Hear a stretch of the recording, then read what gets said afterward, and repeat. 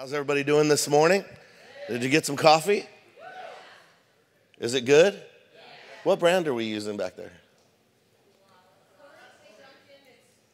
Dunkin'? Sick. Huh? Lavazza. Does anybody like Dunkin' Donuts coffee?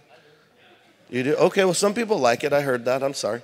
Does anybody like Lavazza? Lavazza is the other brand that we use. Does anybody like Starbucks? Don't raise your hand right now. Oh, Lord Jesus, help these people. Anyway, we're trying to get good coffee back there for you. So I was talking to Valerie. I was like, come to church on time, right? Not you. You were here early. We were talking about it. I mean, it's Yuma. It's not far. Can't blame it on the traffic. Huh? Oh, yeah. And not just that, guys, you can come early and have coffee and talk to your friends. You're like, well, I don't have any friends. Well, that's why. Come early and make some friends. Have some coffee. Well, I don't drink coffee. Well, be a grown-up. Receive the Holy Spirit and start drinking coffee. Salvation can be yours as well. So anyway, I want to greet Mesa Church this morning. Everybody say hey to Mesa. Yeah, give them a hand. We're live with our Mesa Church this morning for the Word of the Year. 2023 Word of the Year. Happy New Year, guys. Happy New Year. How many people are excited, looking forward to this year? Yeah, it's awesome. You know, a lot of people, I've been seeing a lot of posts on social media, which I'm kicked off Facebook again, but it's only 6 days this time. But they usually let me out early for good behavior. But I've been seeing a lot of things, posts on social media lately. People are saying, yeah, I'm not looking forward to this year after last year. I don't hear anybody saying this is my year. And I thought, what a terrible way to live. I'm not going to live like that. Come on. How many people are expecting great things this year? And how many people are smart enough to know there's going to be some difficult things too? Because that's life, right? But we're expecting some great things this year, amen? And when I say we, I ain't just talking about us. I'm talking about you personally, in your life, in your family, amen? Come on, let's expect great things, and then let's celebrate those great things when they happen. And so, Word of the Year 2023. So every year I pray, and I know that's encouraging to you that your pastor prays. Every year I pray and ask the Lord for a word for our church for the year, because I think it's good to have a focus for the year. Something's kind of like a guiding. You know, if you focus on 10 things, it's hard to hit those 10 things, right? But I like to have one thing that we really want to grow in. And last year, the word for the year was double down, to double down in our commitment to Jesus, double down in our marriages, double down with our kids and our jobs and different areas of our life. And so we doubled down. And interesting thing, the Bible says, you know, there were some people that heard the word, and then there were those who received it and mixed it with faith. Some people are thinking, yeah, we heard double down last year. It didn't make a difference to me. Well, yeah, but everybody's going to hear it this morning. But there are going to be those who receive it and mix it with faith. Are you listening? Not to what I'm going to tell you, but to what the Word of God tells you and promises you. What you want to do is you want to receive it. That's a good thing. But then mix it with faith. And then Pastor Messer from Mount Zion, one of my heroes in the faith, a great missionary, he says this, and I love it. He says, the Word works for those who work the word. And so we don't want to just hear it and say, okay, good enough, but we want to put it into practice in our life. And so I was praying about the word for 2023, and November I think about it more. December I pray about it more. And then as the month goes on, I'm like, come on, Jesus, give me something good. And, you know, I could come up with something cool. I mean, I can come up with cool things and cool sayings and rhyming things and cool. I'm not trying to do that, though. I'm trying to ask the Lord, what's something that will be good for us, for our church? Not the church at large in the world, not the church at Yuma, all the Christian churches, but us, you know, in Mesa and Yuma. What's good for our church, something that we can focus on specifically? And so it was Christmas Eve. We had Christmas. We celebrated Christmas with our family on Christmas Eve, because then they went to the other part of the family's Christmas on Christmas Day. You guys know how you do that, right? How many people have to go to multiple houses? Why can't people just get together? They won't, but right, you got to go to multiple houses and do all that. So we did ours on Christmas Eve. So we had dinner and stuff in the late afternoon, and then we came to church with our family, and we had a great time on our Christmas Eve service, and it was fantastic. We took communion with our family. It's powerful. I want to encourage you. Communion tables are open before church, after church, during worship. Go take communion with your family, super powerful. Took communion. We were sitting there with our family. We're opening presents after church. It was a great time. I was really sitting there. I'm getting, see my beard? It's getting, the dark hair is going away.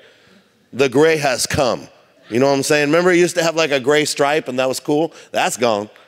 So I'm sitting there, you know, being 54, looking at my grandkids and my kids and my wife, and we're just thinking, man, this is good. You know, this is good. God is good. And I was thankful. What a great day, you know, for our family. I was enjoying that. And my wife gave me a present, and I opened it, and it was golf balls. And I don't know why she gives me golf balls. I never lose them. Like, I've been playing with the same ball for like 4 years. I can't even play with the same ball for 4 holes. So unfortunately, I needed that gift at all times. And I opened the package up, and the golf balls were gold. And I was like, that's cool, gold golf balls. And then I was envisioning this ball off the tee, climbing, a little bit of a draw, hitting the dark green grass and just running down the fairway, and there's my gold ball. The only problem is that I almost always hit it into the rough where the grass is brown. You can't see this. Right, Luke? You can't. Luke was with me. You cannot find it. It's gone. So a couple of these I donated to the other golfers behind me because I know they also hit bad shots and they shouldn't be over there looking for their ball. But when they find this, they were receiving the word. They were receiving a blessing for 2023. They were picking it up, glory to God, putting it in their pocket. And the grace of God was going with them. From now on, I'm praying over these things every time I get up on the tee box. I'm like, Lord, if I'm not going to get a birdie, give this to somebody who could. You might think that's weird, but in the Old Testament, they were literally praying over handkerchiefs and people were getting healed. I guarantee you some old guy was out there at the golf course. He reached out. He's like, oh, look, here's the ball. He's like, oh, my back. Praise the Lord. I'm going to church. I guarantee that's my faith. That's where I'm at. You're not going to talk me out of it. Anyway, so got these gold golf balls. I don't have that many left. I mean, come on, that was like a week ago, right? And then Levi and Miranda, they gave me a gift, and I opened it, and it wasn't the gift. Well, I love the gift, but it wasn't the gift that caught my attention. I opened it, and it was a shiny gold metal box that the gift was in, and I thought right there, I thought, man, this is going to be a year of gold for me. I was like, that's good right there. I like that. I was like, thank you, Lord. This is going to be a year of gold. See, I forgot all about you, and I was receiving something great. Even though I was literally praying that day, Lord, I need a word for our church, I forgot all about you. And I was like, man, this is a golden year for me. Let's go, Jesus. And I was thinking, I'm getting paid. Come on, somebody. You know, I don't know if I was going to win the lottery or what. Yeah, that's not what Jesus was talking about. But I would like to win the lottery, Jesus. That's not off the table. So I looked at that and I thought, yeah, a year of gold. And then I thought, for Destiny, it's a year of gold. And I started to pray while I was sitting there, and I thought, this is a year for Destiny. This is the word for the year, Destiny 2023, a year of pure gold. Say pure gold. And it might not be that exciting yet, but it's going to be more exciting as we get into this. This is a year of pure gold. And so when I realized that sitting there, I had a lot of peace really in my heart. I was like, well, that's it. I don't have to think about another thing. I don't have to pray about another thing about it. That's a done deal. And so this is the year of pure gold. So gold, 3 things about gold. Gold's a sign of purity. And then I want you to think about a gold crown also, a gold crown on your head. And then I want you to remember that gold must be refined. Must be refined. Say refined. Do you notice man, that's the Holy Spirit. We just sang 2 songs about refining gold. Is that the Holy Spirit? It is the Holy Spirit. Through my text to the worship leader, Alicia, I want you to sing these songs because they're about my message. And so glory to God. There we go. All right. So I'm going to talk to you about those 3 things. Okay, number 1, pure gold. Say pure gold again. Now, pure gold is a sign of purity. And so in Haggai chapter 2, verse 8, it says this, the silver is mine, the gold is mine, saith the Lord of hosts. Did you hear that? The silver is mine, the gold is mine, saith the Lord of hosts. That's what the Lord says. The silver is mine, the gold's mine. The Bitcoin, that could be yours. God don't care. The paper money, he ain't interested. But the gold, he said, that's mine. And the silver, it's mine. Well, how much of it is yours? Well, all of it. You want to know why? Because he made it. Nobody makes gold. We don't make silver. It originated with God. He created it. And he said, and by the way, it's all mine. No matter where y'all put it, no matter what you guys do with it, I want you to know it's all mine. So gold and silver are products of God. They're not a creation of man.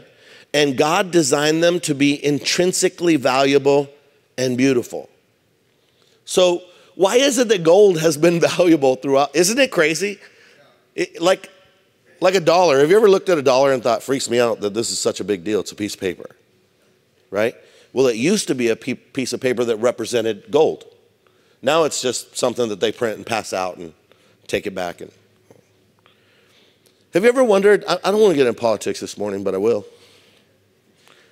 Have you ever wondered why, if they can just print more money, they keep charging us more taxes? Why do they print more money if they're going to give it away? Why don't you just print some more money and not charge us taxes? Some of you don't pay taxes. You're like, I don't know. You're like, I'm 10 years old. I don't even know what you're talking about. Don't worry, you will. You'll remember this day and you'll be like, he was right. I perceive that he is a prophet. But gold, you think about gold. Why is gold valuable? Gold has always been valuable since the beginning of time. When they look at all of the histories and cultures, gold is there and it's valuable. It's worth something. You know why? Because God designed it to be worth something. It's valuable. You see it, you're like, this is valuable. It's worth something, right? You want to know why? Because it doesn't corrode and it doesn't tarnish. It doesn't lose its value. Annie and I had been saving a bottle of wine, a couple bottles. They were gifts, and I'd been saving them for almost 10 years, maybe more than 10 years. And I told Annie, we were saving them for a special occasion. You ever save something for a special occasion? You're like, we're saving this for a special occasion. I was like, and then you know what the special occasion was? I cooked steak. That's not a special occasion. I was just like, you know what? Let's break out this $450 bottle of wine that someone gave us, and let's enjoy it and have a steak. Doesn't that sound cool? It's like, why waste? Why waste it? Why wait? Let's go. So I started opening it up, and the cork disintegrated and fell down into it, and this rancid smell came up, and I poured it out. The cork had fouled. The wine was wasted. It was ruined. And I was like, oh my goodness. And I told Annie, she's like, oh gosh, that's so sad. And I thought, I'm glad we didn't invite friends over. We're going to break out this 450. Never mind. We're having a soda. You know, here's some iced tea. Not really the same, right? But we had another bottle. It was probably worth about 400 or so. And again, these are gifts. I don't spend that much money on wine. Unless you want to, I will drink it for you. Or I'll save it until it rots. And so I got the other bottle and I started opening it, and the same exact thing happened to the second bottle. And I was in shock, and we laughed and thought, we are so glad our friends weren't here. And, you know, there's things that we save and we save and we save and we save, and they become worth less and less and less to the point that they're not worth anything. Gold isn't one of those things. I wish those people would have gave me $850 worth of gold. Come on, somebody. I'd have said, look, here's that gold they gave us. Worth more. Let's go. Nope, they gave us wine and it rotted. 2 messages in that. One's for free. It doesn't have anything to do with this message. Don't wait your whole life and waste something. Enjoy your life now. Enjoy your friends now. Enjoy your family right now. Enjoy your marriage right now. Enjoy your life right now, right? Take advantage of the great things in life. But also, that wasn't gold. It was wine. And it wasn't meant to be saved that long. And I just saw something funny the other day. I saw this salt, and it said 250 million years ago, this salt was created, blah, blah, blah, blah, blah. And then at the bottom, it had an expiration date. And the person said, yeah, my 250 million year old salt just expired. That's funny, huh? A lot of things value will expire. The value of gold's not going to expire. It belongs to God. And he designed it that way. He's into it. God's into gold. You might not think so. But the streets are paved with gold in heaven because God's into it. And the walls are like gold. They're such pure gold, the Bible says, that they look like glass. And we don't even understand that because that don't make sense. That's some supernatural stuff going on. But God is into really awesome things like that. Isn't that cool? We got to break this mindset of we can't have or enjoy nice things because God's into nice things. Heaven's nice. I don't know if you read about it. It's decked out. You know, it's not like your minimalist apartment. Like my wife and I, we have way different ideas of decorating. How many guys are in here right now that you know what I'm talking about? Some of you guys are like, yeah, we need a pool table, you know? I'm like, no, we need two things. We need dead animal heads all over the walls to show that I am capable of killing stuff. And other than that, just gray. And if you need another color, use another shade. And my wife's like, no, it needs to be nice and feel like a home. She's like, your idea of decorating looks like prison. Whoa, take it easy. I just like simple, you know. But not God. I think he agrees with Annie. Because the streets in heaven are paved with gold. Isn't that awesome? So gold is a huge theme in Scripture. You see it everywhere. The utensils in the tabernacle are made of pure gold. They're made of gold. You want to know why? Because, oh man, you got to get something good right here. Because those things that are made to be used by God are separated. I don't know if you've ever heard that word before. What's another word for that? Consecrated. These belong to God. They're made out of pure gold. And because they're made out of pure gold, you can't take the utensils in the tabernacle and go use them at your house to feed your kids. You can't use them to be working as garden tools. Come on, somebody. I hope somebody got the inference there. You were made for gold, made to be sanctified and be used by God. You're not supposed to be a garden tool.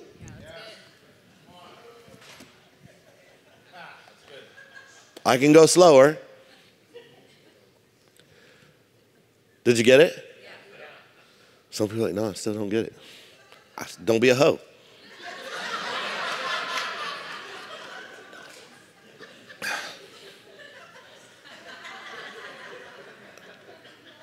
Because you belong to God, and you're more important than gold. And if you think he cares about gold, the Bible says, you don't even know how much he cares about you and your soul. And you're consecrated for the holy use of God, not to be the devil digging around in the mud with your life, because you were born for greater things. Amen? 1 Corinthians chapter 3. Somebody's happy because I got to the Bible. Verse 11 through 15. For no one can lay any foundation other than the one already laid, which is Jesus Christ. Right? So Jesus is our foundation. Verse 12. If anyone builds on this foundation, that's your works in your life, right? That we're building on that foundation.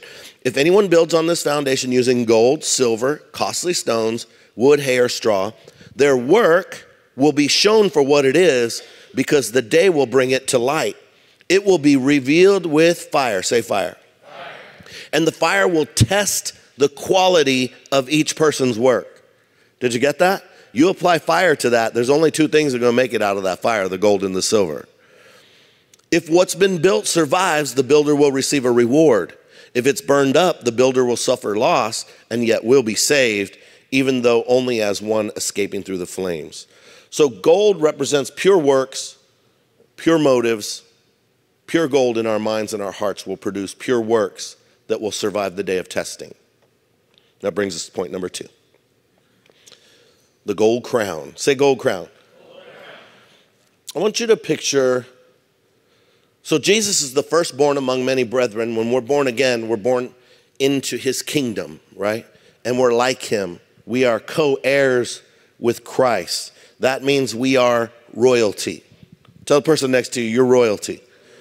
And I want you to picture a golden crown on your head. And some of you think, man, there's no way I could wear a gold crown from God on my head. And if you think that, then you don't see yourself the way God sees you. Because God sees where you're going and who you're going to be, not who you are right now. And so if we recognize the way that God sees, I want you to picture that, a gold crown on your head. If you recognize that, if you picture yourself with a gold crown from the Lord on your head, then you'll live to the calling that God has on your life. It should put pressure on you to recognize who you are and what you're called to do. There's a ring designer from a company called Knight Rider, and he has a ring, and a lot of times he'll use skulls and crowns. Skulls and crowns. And people ask him, they said, why is that such a huge theme in what you do? And he said, well, I want people to see the skull and be reminded that you are mortal, to remember that you're going to die. And he said, and I want to have the crown to remind you to live a life worthy of the crown. That's how I want you to think when you think of a gold crown. Not that I deserved it, because everything that we have is because of Jesus, but I want to live a life according to the price that he paid for me, to the value, get this, to the value that he says I have. Man, you don't know where I've been. I know where you're going.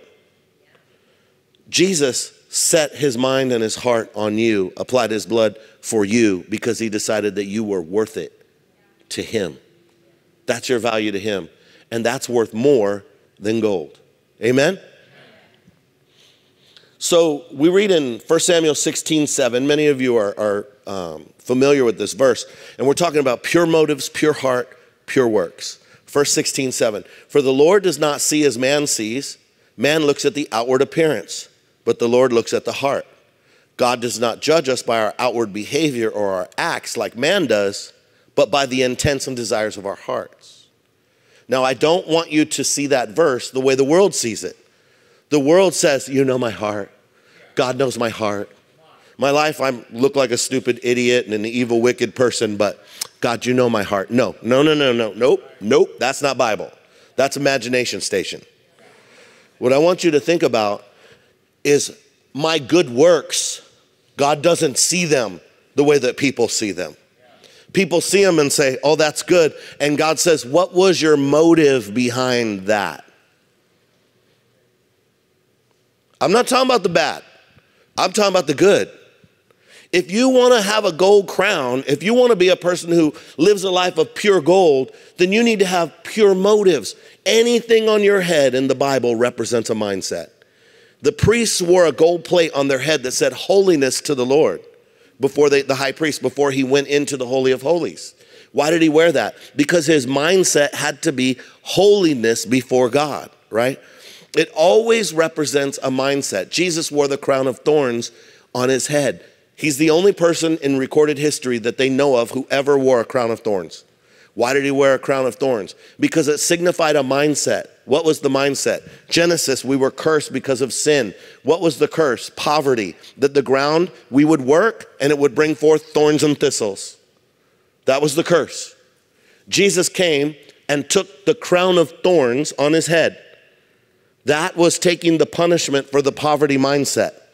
What's poverty? Hard work, no return, or low return. Too many of us had parents who worked hard, were very diligent people, hardworking people who never could get ahead because of a poverty way of thinking and the curse that's on the earth. Jesus took that curse on his mind, the poverty mindset. His blood was shed. It hit the ground. The curse is broken. Amen. We can receive a kingdom mindset. Anytime you see things changing on people's heads, it's a changed mindset. I want you to see yourself with a gold crown on your head, pure gold, so that your thinking becomes pure unto the Lord. So that when you think about things and you do things, that you examine your motives. What is my reason? It's not good enough just to do it. That's religion. It's the right heart and attitude about why I'm doing it. The Lord is not happy with you if you stay and help clean the church and you're sweeping going, I can't believe I'm the only one here and nobody else is doing this. And I'm here and man, these people, nobody is loving Jesus like me. I'm tired of this. Do you think the Lord's like, oh, I love you, my son? But we need to be people this year that say, hey, I'm doing it. Why am I thinking like that?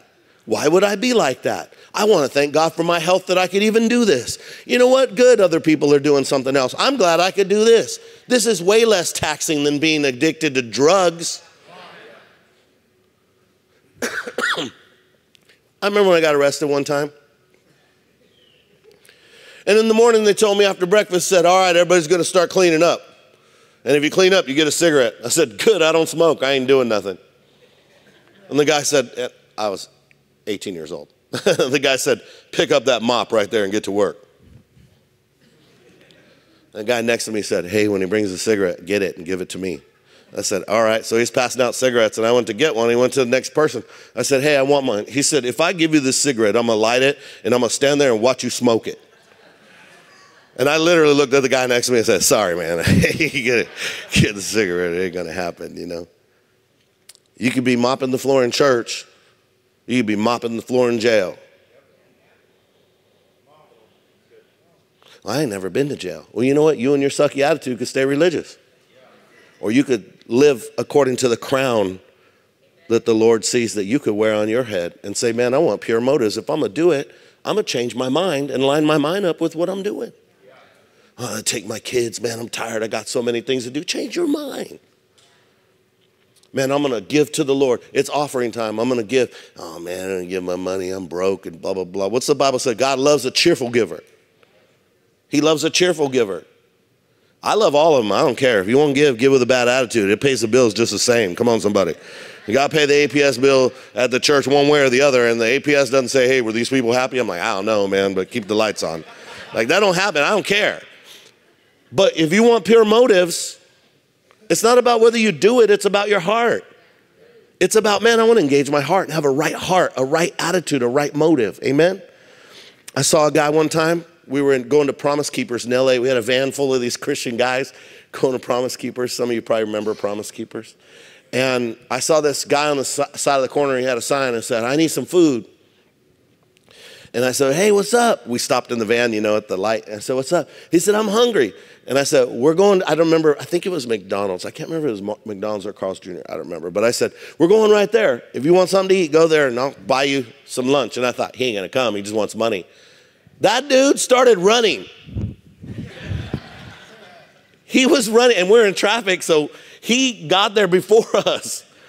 And I thought, well, that dude's hungry, you know? So we got up to the door, and he was holding the door open for me and my friends. He said, are you really going to buy me lunch? I said, of course I'm going to buy you lunch. Come on.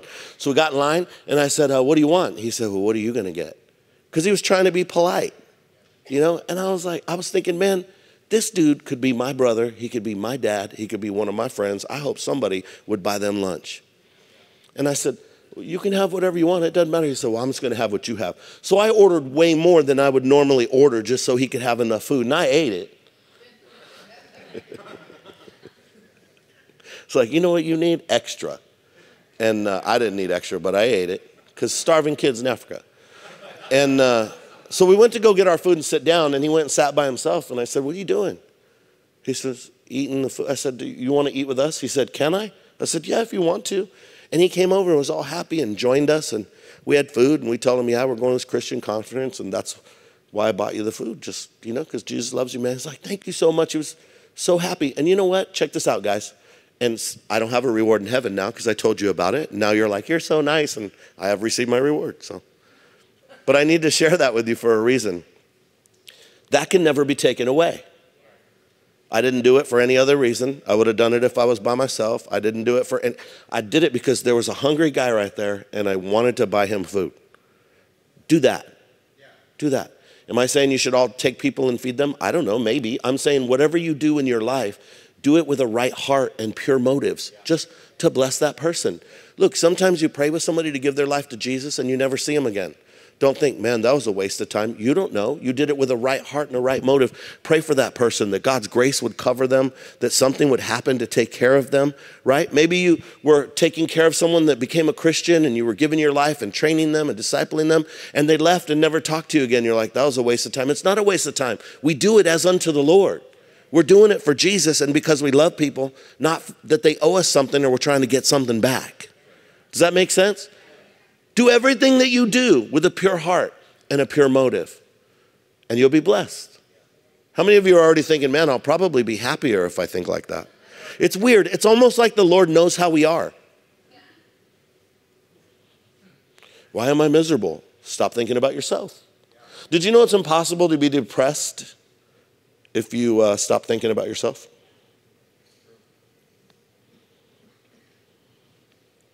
Proverbs 16:2, all the ways of man are clean in his own sight, but the Lord weighs the motives. Proverbs 17:3, the refining pot is for silver and the furnace for gold, but the Lord tests the hearts. Isn't that good? Like it? You don't like it? We got to change our minds. I remember when I was just starting in ministry and I was at Community Christian Church and leading the youth there. My friend Chad was there, and we both were young preachers, you know, and I remember the pastor said, Chad, you're going to preach in 2 weeks. And I got upset inside, not on the outside, right? Because I'm a Christian. But on the inside, I was like, man, I wonder why I didn't get to preach, I should be able to preach. Why is chat? But even, I wasn't taught about renewing the mind at that time or anything. But even then I realized, wow, that's a terrible attitude. Why would I think that? Like something's wrong with me. And so I was trying to work it out. I did work it out, praise the Lord. I was trying to work it out, but in the process I decided until I figure it out, I'm Chad's biggest cheerleader. I helped him get ready for his message. I encouraged him before he preached. I sat in the front row and shouted, amen, come on, tell him, Chad. And I was the only one in that church didn't say anything. So it was probably a little weird. Chad was happy and I was happy and he was bringing it. You know what? I celebrated with him. God was using him in his gift.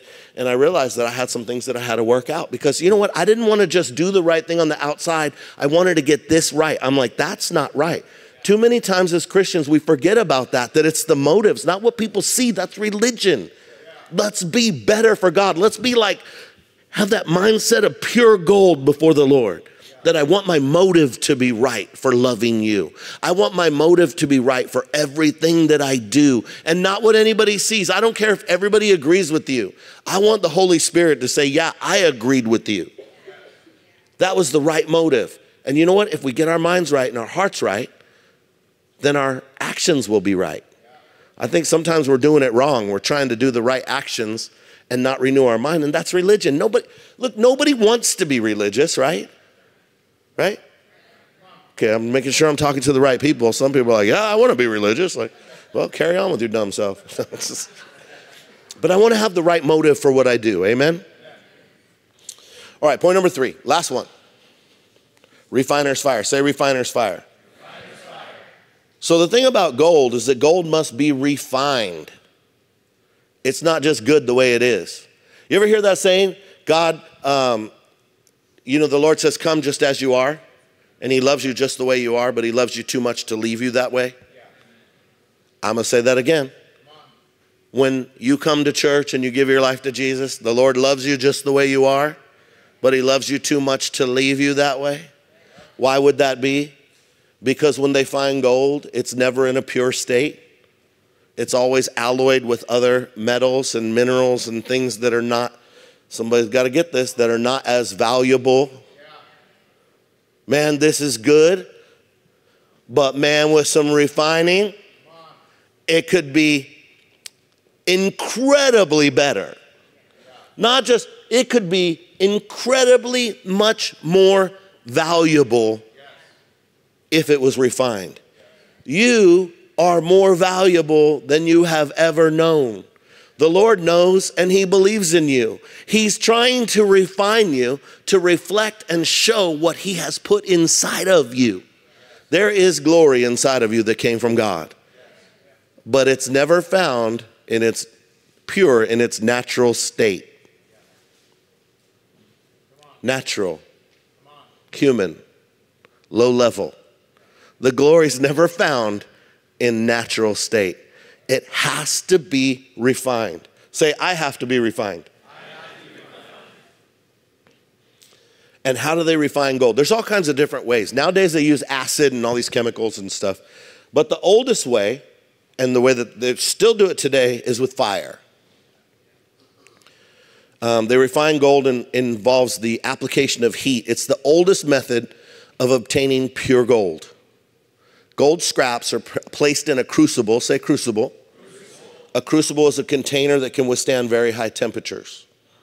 The crucible is then placed in a furnace, which is heated up to almost 2,000 degrees Fahrenheit. The gold melts at such a high temperature.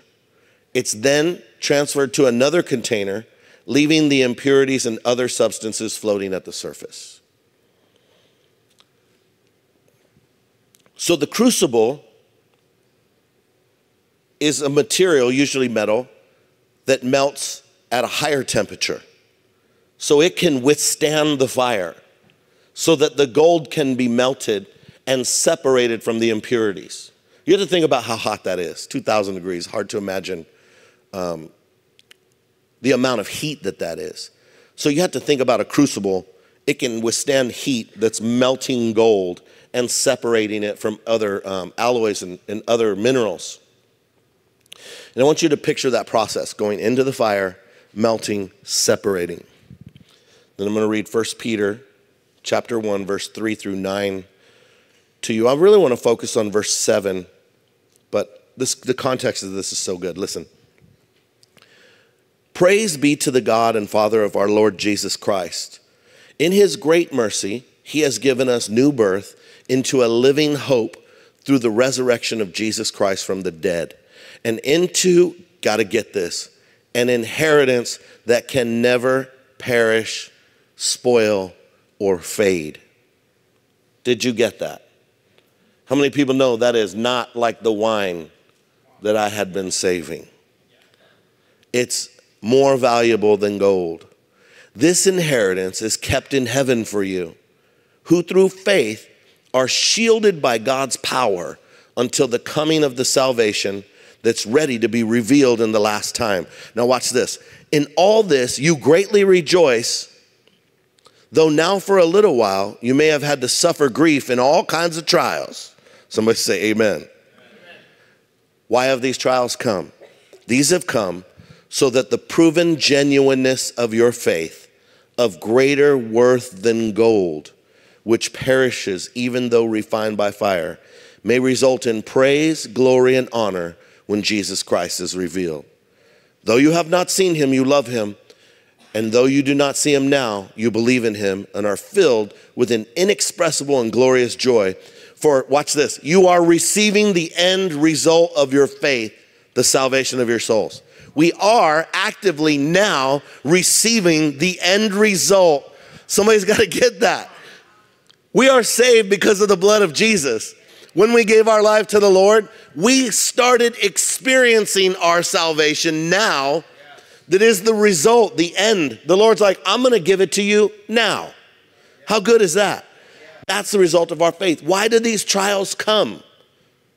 To refine us and to reveal our faith. To show that you are authentic. To prove you. To test you. The trials of life are like the crucible. And your faith is even more valuable than gold. Proverbs 17:3.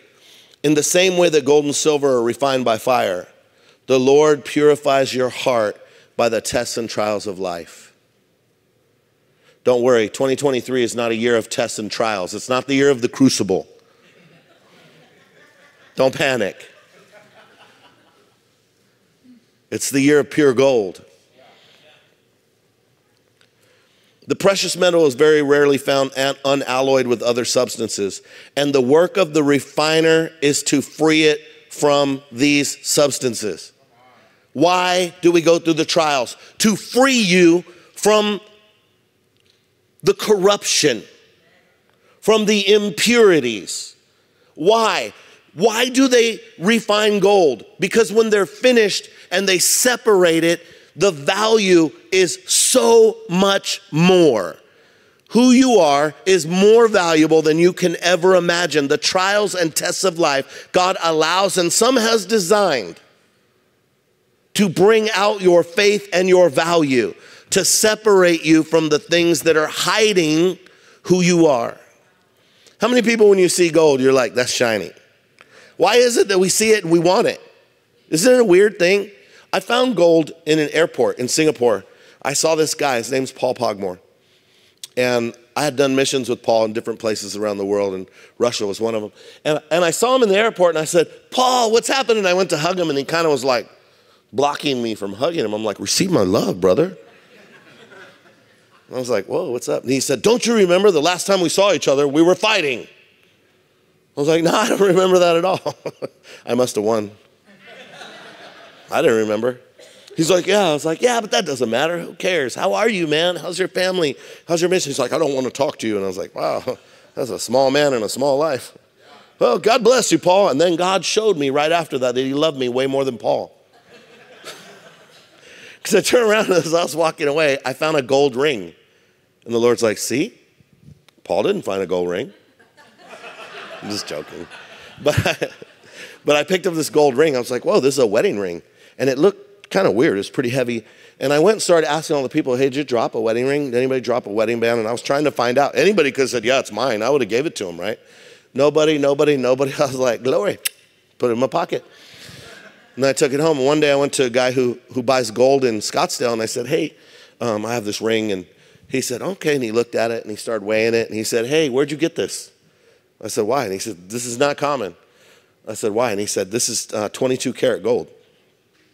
I said, okay. He said, we don't make rings 22 karat gold because it's too soft. Won't hold its shape. He said, where did you find this? And I said, well, I got it in Singapore. He said, yeah, this is probably from India because they'll make rings with a higher gold content because 24 karat gold is pure gold, right? So 22 karat gold is super soft. And so most rings would be 18 karat gold or 14 karat gold, really. And they're just too malleable, right? So they mix them with other things to hold their shape.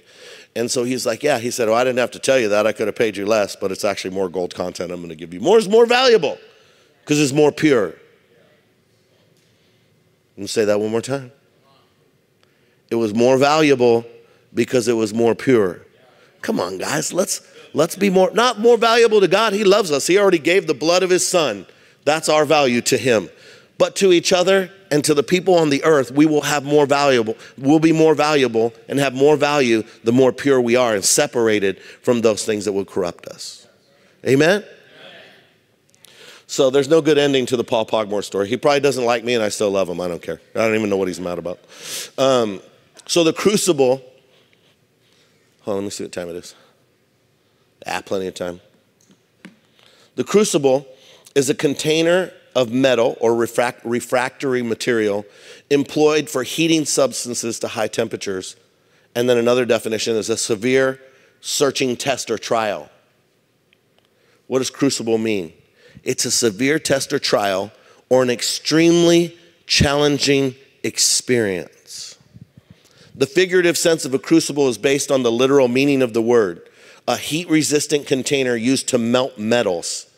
Crucible in the literal sense is used in the context of metallurgy, the science of working with and refining metals. The word is perhaps best known for its use in the title of a 1953 play, The Crucible, by Arthur Miller. But crucible is usually applied to a situation, check this out, that tests a person's character and perhaps changes them forever. Did you hear that? That tests a person's character and perhaps changes them forever. The association of extreme heat with extremely challenging experiences can be found in many other expressions, such as trial by fire. The purpose of the refining fire is not to destroy, but to save, to purify, to increase the value. So again, I'm not talking about this year as the year of the crucible. What I'm talking about is, how many people feel like you have, now I want you to think about it for a second. How many people think that you have been through a crucible in your life that was an extreme test of your character and it changed you forever? How many people believe that you've been through something like that? How many people believe that you probably got a couple of those lined up before you get off this rock? Yeah, that's a real thing. But it's in the crucible that we're refined, purified, that our value is increased, that our shine is shown. And so when I was thinking about this word, this is what I started thinking about. I need to revisit some of the crucible moments in my past.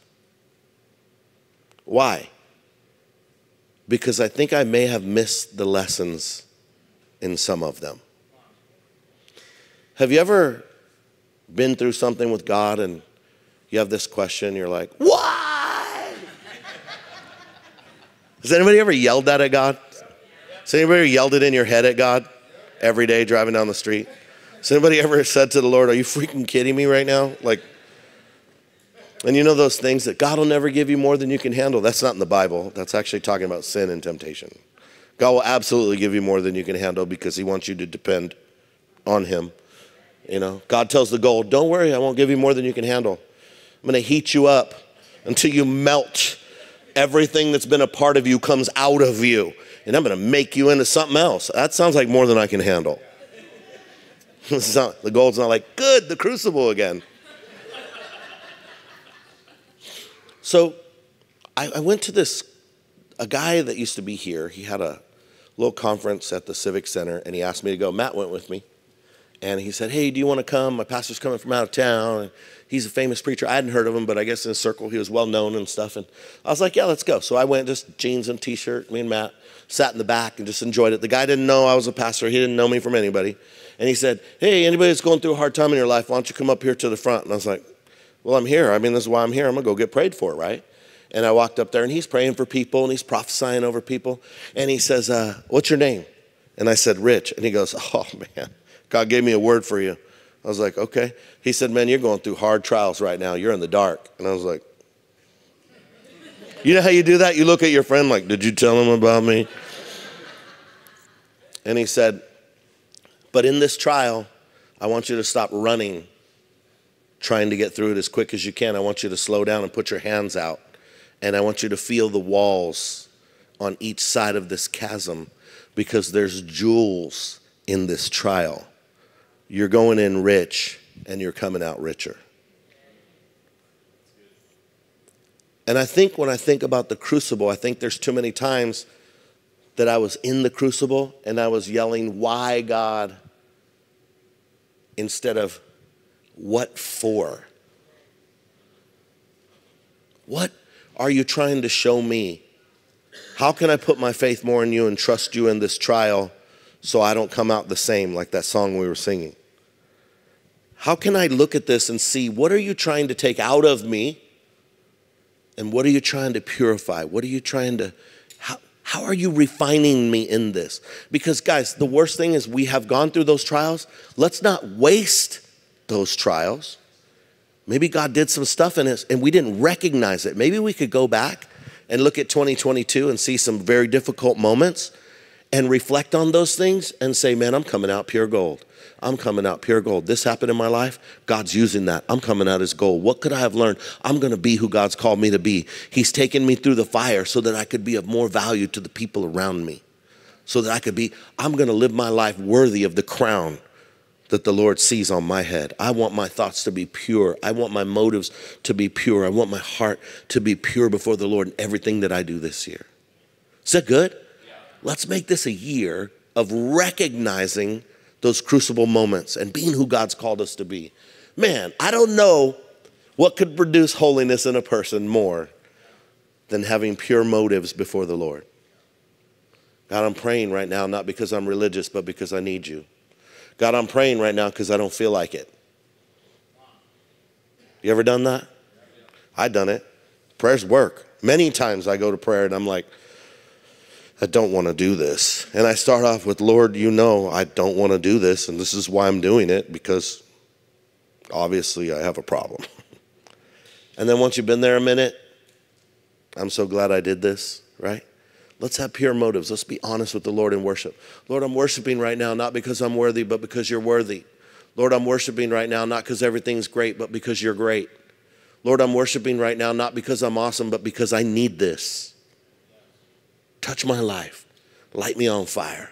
Purify me during worship. Purify me as I read the word. Amen? Come on, so this is going to be a great year, guys. 1 Peter 1:7, pure gold put in the fire comes out proved pure.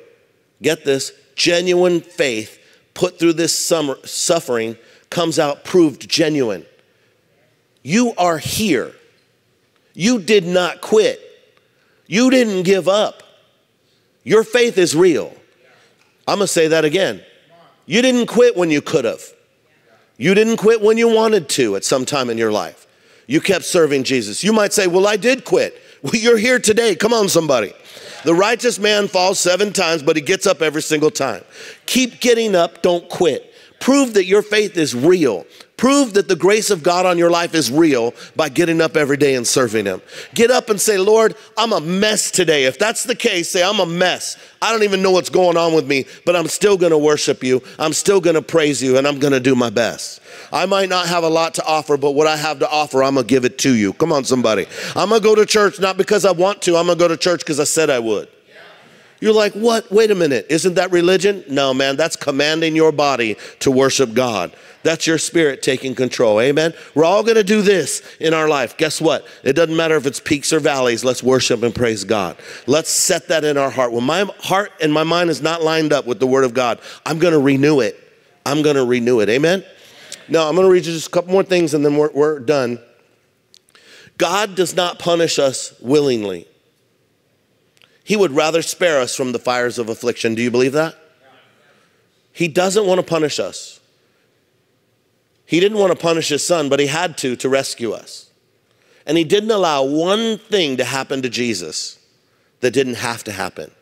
There was no extra beating, every single thing he went through, the Father allowed it because it had to happen. How many of you know he loves you? He loved you enough to give Jesus for you. Everything that we go through has to happen. Everything that we go through has to happen. God is refining you. Some of it is just evil in the world, but God's going to allow that even to work together for good. Come on. He's going to work on your faith, and he's going to prove that you're real. God would rather spare us from the fires of affliction, but he has no other means to free us from the impurity of sin than the fire. And Job, maybe you haven't read the book of Job, but you may have heard some of the stories of Job. He went through the most trials you could imagine, and he said this. Job said this about God: when he has tried me, I shall come forth as gold. And then we're getting ready to stand. I want you to think about this. I'm not going to talk about this morning. I'm just going to give it to you. So I think about the crown. Picture the crown, a gold crown on your head. From the Lord. It's representing pure thoughts, pure motives, pure intention, pure heart, pure thinking. And there's only one time in the Bible that I've seen that there's fire on people's heads. And that's Acts chapter 2, when the Holy Spirit was poured out on the church. And the Bible says tongues of fire sat on each of them. You know what? We need the fire of the presence of the Holy Spirit to refine our thinking, our motives, our intention, our faith. Let the fire of the Holy Spirit, as we read the word and as we worship, burn in our minds and in our hearts to refine us so that we would be who God's called us to be. Amen? 2023, pure gold. That's for you and for your family. Let's teach our kids that too. Pure motives, pure heart, pure worship. Come on, let's be standing together.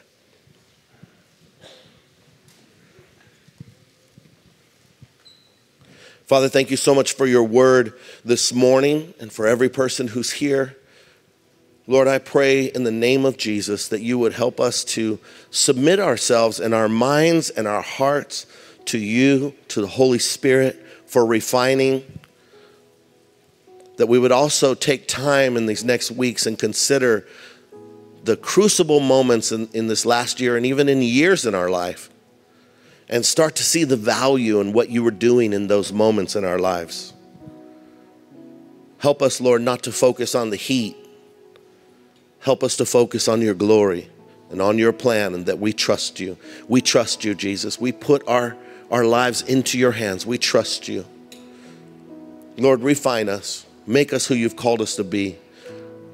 Let the gold that you created in us shine in the name of Jesus. Come on, let your faith shine in your life. Let it shine in your marriage and in your home. Let it shine at work. Let it shine when you're around people in the community. Just let that love and the glory of God in your life shine around others. Lord, we love you so much. Come on, if you've been through some hard things, you've been in crucible moments, just with your heads bowed and your eyes closed, raise your hand right now. Raise your hand. I want you to receive this right now. Get ready. Pure gold. That's what's coming out. Pure gold. It wasn't for nothing. It wasn't for nothing. It wasn't for nothing. It wasn't for nothing. Come on, it wasn't for nothing. You didn't go through the things you went through. It wasn't for nothing. It was for something. It's because God saw something in you of value. He's increasing your value. He's purifying you.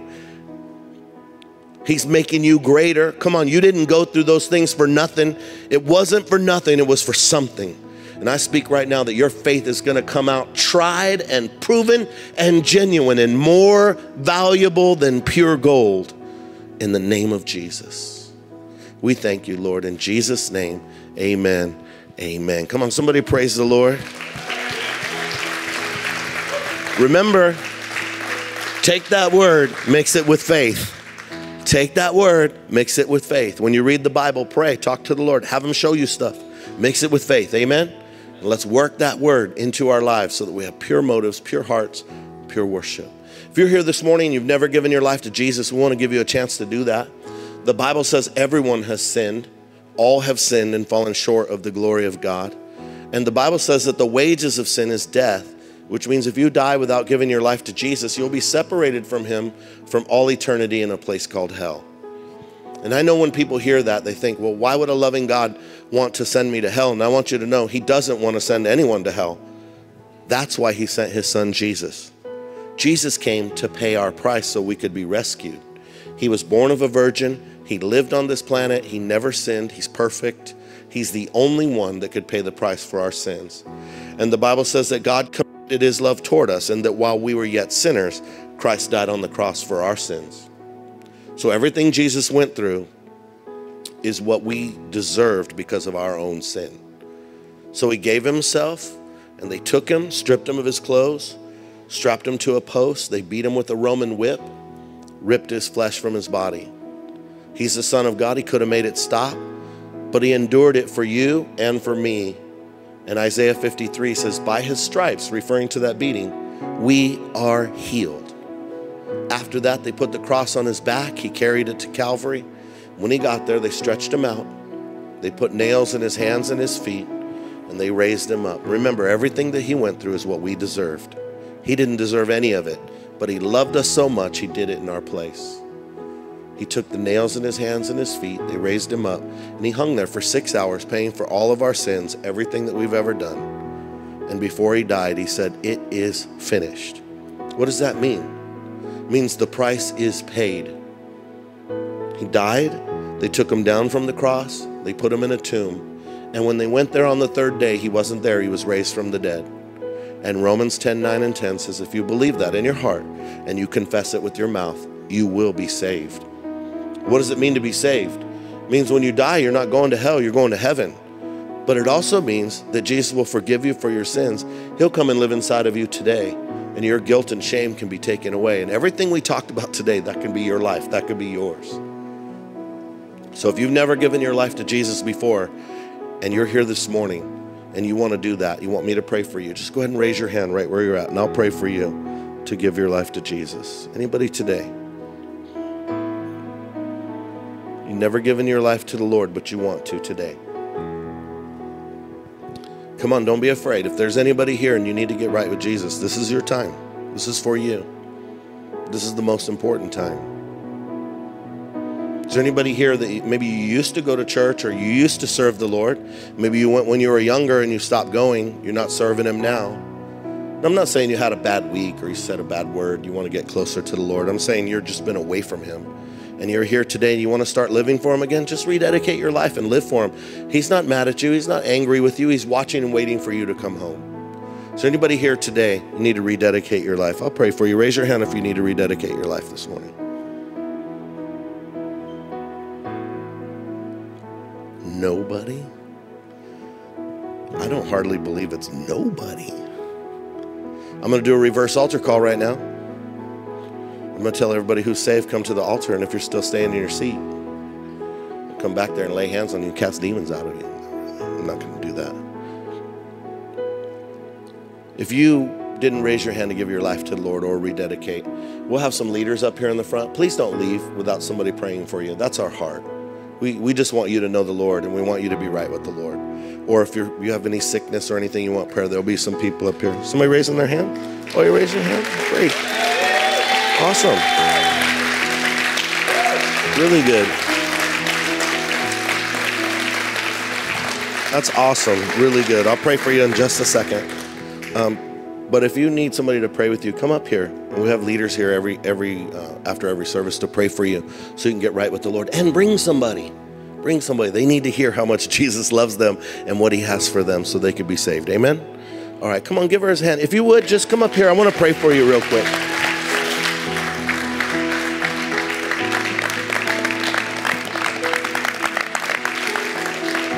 Does she want to come up? You want me to come back there? I just want to lead you in a prayer. It's okay, come on. Come on, give her a hand, guys.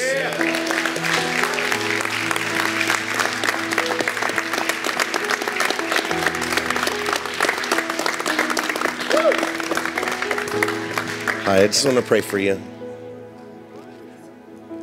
Okay, repeat after me. Oh, come on.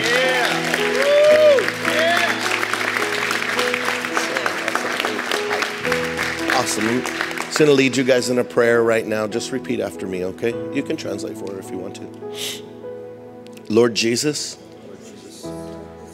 thank you for dying on the cross for me. Please forgive me for my sins.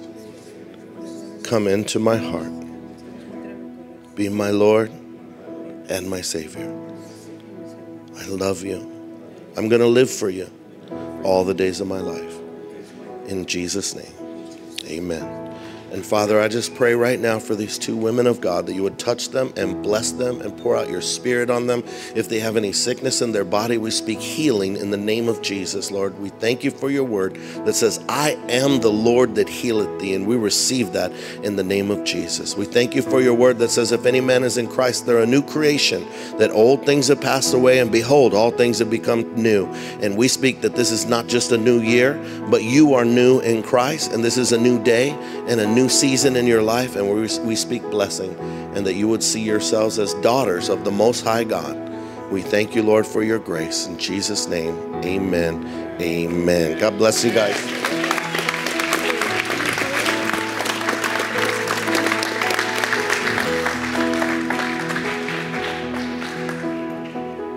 Amen. Now I want you to picture somebody that you love, family member, friend, somebody you work with, standing right there praying that, receiving salvation and their lives being changed. Amen. And it's the most important thing. What a great way to start the year. Father, thank you so much for this morning. Bless every person as we go out. Let us be a blessing to everybody that we come in contact with. We love you and we thank you in Jesus' name. And everyone said, amen. Go in victory.